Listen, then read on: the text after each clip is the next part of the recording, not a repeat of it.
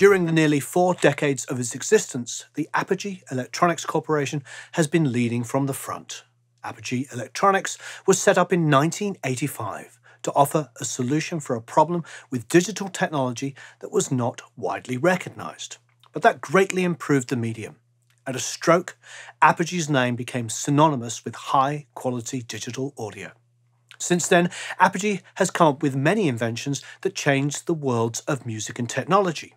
These include the world's first standalone A to D and D to A converters, the first multi-channel 24-bit audio interface, the first high-resolution digital audio interface for Pro Tools, the first standalone digital master clock, the first class-compliant FireWire drivers for Mac OS X, and the first digitally controlled FireWire audio interface for Mac and Logic.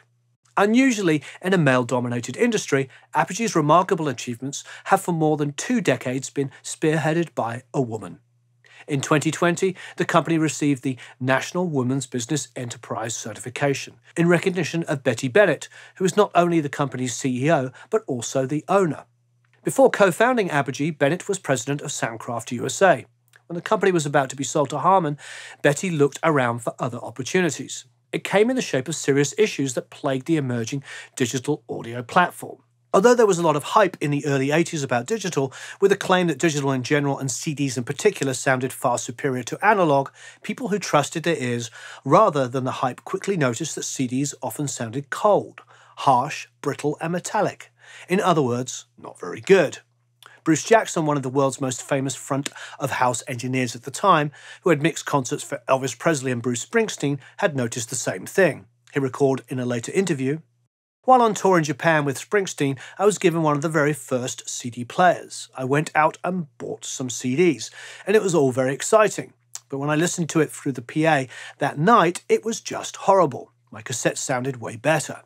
It turned out that the Japanese had developed these textbook filters with extremely steep roll-offs, resulting in the phase being twisted around a couple of times at high frequency. It was way, way out." Jackson and Bennett, together with Soundcraft engineer Christoph Heidelberger, all were very acutely aware of the problem and reflected on how to solve it. They came up with an anti-alias filter for the digital converters in multi-track tape machines that had a much gentler roll-off, linear phase, and other characteristics that all greatly improved the sound.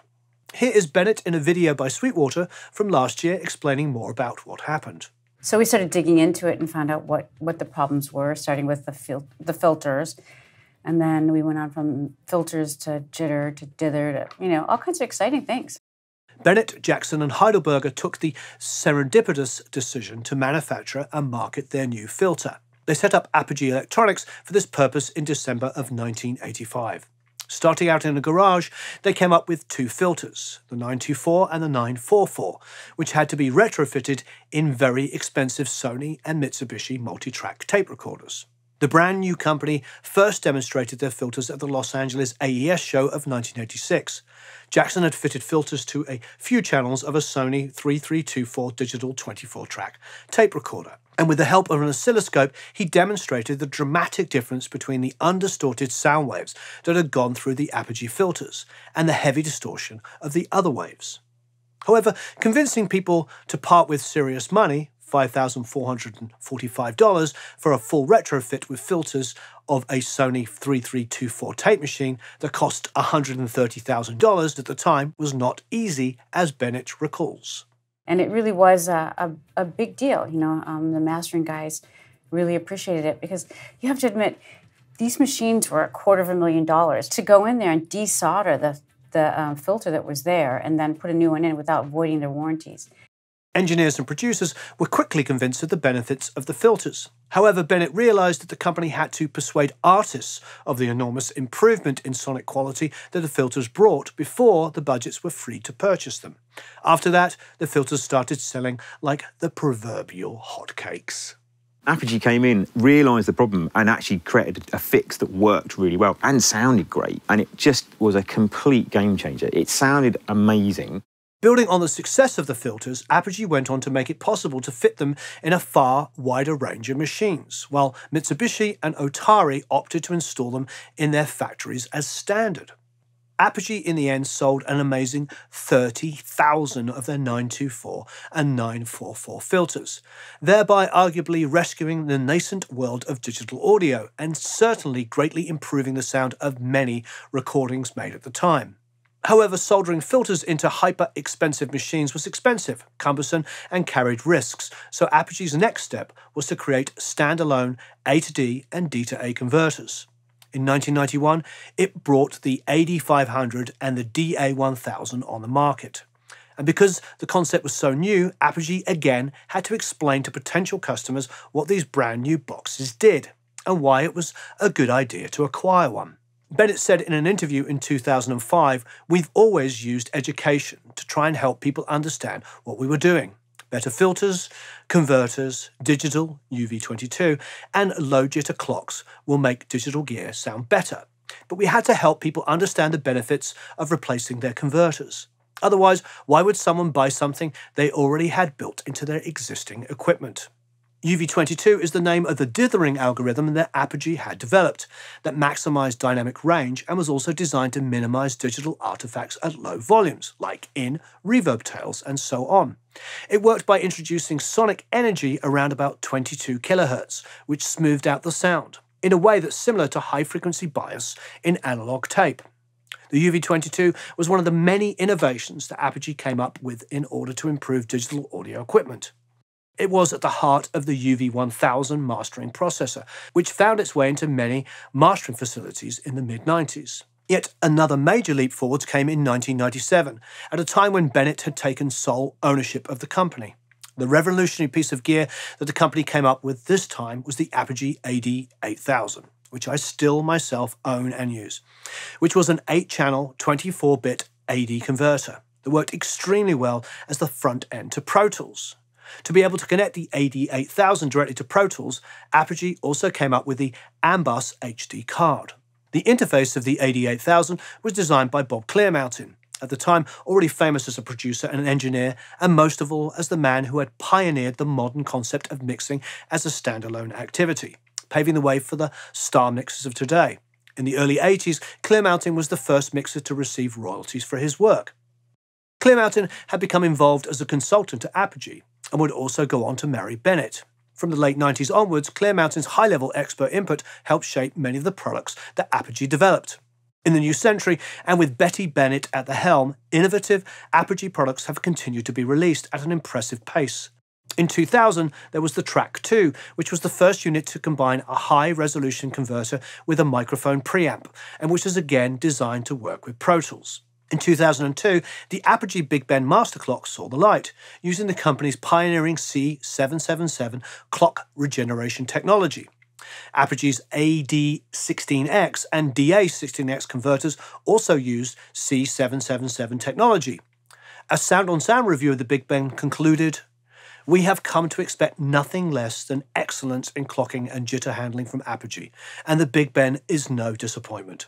As a master clock, it excels in every way. But the unique additional functionality of audio signal distribution and format conversion will prove very beneficial to many." Apogee continued to come up with innovative and novel products that pushed boundaries. The amount of products and the consistently high quality of them is all the more remarkable, given the relatively small size of the company, which currently employs about 40 people.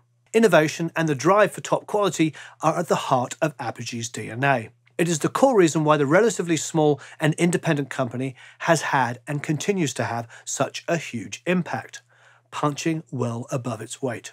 Apogee's unparalleled track record as a company that makes visionary and high-quality products is reflected in its mission statement, which says the company aims to make the best professional audio devices in the world, to innovate and challenge old paradigms with new solutions that advance audio recording and elevate creativity. Apogee's website lists an impressive 57 obsolete products, 5 legacy products, and 6 end-of-life products, and 11 current hardware products, plus a range of plugins. This adds up to 79 hardware products in total that Apogee has released over the 38 years of its existence. It would go too far to mention them all, but we'll conclude with a short list of the most cutting-edge and influential products of the last 20 years. In 2003, Apogee came up with the Mini-Me and Mini-DAC, which were small portable Firewire drivers designed for use with Mac OS X. In 2006, there was the Ensemble, the first digitally controlled audio interface, followed in 2007 by the Duet, which was the first portable professional Firewire audio interface. All the products mentioned so far, with the exception of the Ambas card, received tech awards. Apogee continues to explore the dual track of professional studio products and portable products more aimed at the home studio market. In the latter category, there were, in 2009, the Geo, a guitar interface and foot pedal controller for GarageBand, Logic and Mainstage, and the One, the first combined USB microphone and audio interface for Mac. The professional market was served in 2010 with a product that has since become the benchmark for professional audio interfaces, the Symphony I/O. The same year also saw the Jam, which was the first studio-quality input for the iPhone, iPad and Mac, and received a Macworld Eddie Award. A year later, there was the Mic, the first studio-quality USB microphone for Mac OS and iOS-based devices. A series of professional audio interfaces called the One, Duet and Quartet were brought on the market in 2013. 2014 saw the Ensemble Thunderbolt, the first all-in-one audio interface with an amazing 1.1 milliseconds latency. The Apogee Groove USB DAC and headphone amp, released in 2015, is aimed at pros and the consumer market, and is a high-quality listening device. Apogee also worked with Apple to create a direct button in Logic that enables zero latency. Ultra-low latency which is also at the heart of Apogee's dual-path monitoring plugin, released in 2018. Most recently, the company came up with the Hype Mic, which is the first USB mic with built-in analog compression. The Symphony Desktop, the first audio interface with touchscreen control, the Apogee Boom USB audio interface, 2 lavalier mics, and a set of in-ear headphones with 3D recording made with Sennheiser. In addition to all of the above, Apogee has released a range of effects plugins that include their emulations of Pultec's EQP1As and MEQ5s, emulations of several of Bob Clearmountain's effects signal chains, and much more. In the 80s, Apogee arguably rescued digital from an early death, or at least made sure that a lot of music recorded with early digital still sounds good today. Staying true to its mission statement and under the leadership of CEO Betty Bennett, the company has consistently operated at the cutting edge of the digital revolution ever since, with a reputation for top-quality sound, thinking out of the box in terms of functionality, and thereby heralding the next generation of digital devices. Apogee's stellar reputation remains undiminished in 2023, and the industry's eyes continue to rest on the company to see what it will do next. And with that, to get a glimpse of the future. I've got to say, I'm a massive fan of Apogee. The 88,000, we still have one. We track with our CADAC console through the 88,000. It's how we record drums. It's still the best drum sound we get. I remember just how influential Apogee was from the earliest years of me recording and knowing everything about it when it came to digital. They have been at the forefront, and it's such an amazing thing that it's run by such an incredible woman as Betty Bennett. And, of course, she's married to the greatest mixer in the world, Bob Clearmountain. Betty runs the company completely on her own, but I think having somebody with such incredible ears of Bob must be such a blessing to have. Like, hey, honey, check this out. What do you think? I don't know if it gets any better. What a power couple, if ever there was one. We love them both, and this was not a paid thing.